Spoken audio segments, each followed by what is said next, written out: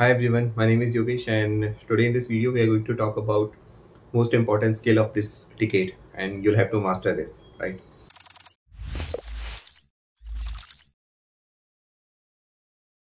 And what is the most important skill of this decade? It's learn to relearn. What is learn to relearn? So learn to relearn is like, for example, if you are placed in some company or if you are working on a particular skill, but considering the time that you need to learn some new skills or you need to acquire new skills. So what you will do? Will you be able to do it or will you be able to learn it fast or as the time requires?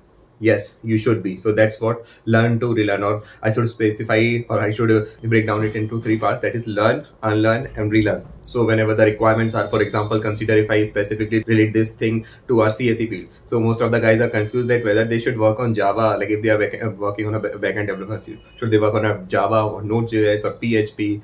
Okay, and if they are working on a front end part, so should they choose React.js or AngularJS? They are so much confused about the language perspective. But I would say rather than focusing on these things, that which language should you choose, because language is just a part. Because if someone says, hey, today this language is moving up, because if you will just Google it, hey, top 10 skills of this day, or like top 10 skills of this year that I learned, so you'll see a couple of things that, okay, now recently you could say that Python has been in top and sometimes the Java has been in top. So you have to be a clear mindset that whenever your company or your teammates or wherever you're working, and you should require to learn those skills, so you should be able to adapt that or learn that as fast as possible. The question is, how can you learn those? So you can learn those with the help of problem solving skill. So because it's just a part, because logic is going to be remain same, right? And then text wise it's going to be the change. So whatever suggests you to go through the problem solving skill, so you should focus on the problem solving skill, because that is going to help you for a longer time run. Consider if you are a fresher or undergraduate student still in a college, or you are in a company who's working since last 5 years, who's watching this video. So